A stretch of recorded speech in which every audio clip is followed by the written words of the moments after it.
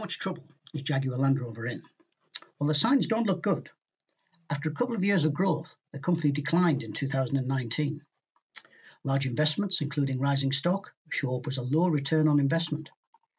Profitability started to decline as far back as 2016, with a large loss in 2019. Now, the shareholders were able to absorb the loss in 2019, but it did weaken the balance sheet. In summary, the overall financial health of the company has been declining for 5 years. Injecting extra capital will fund the company in the short term, but costs will need to be cut in order to get the business back to profit.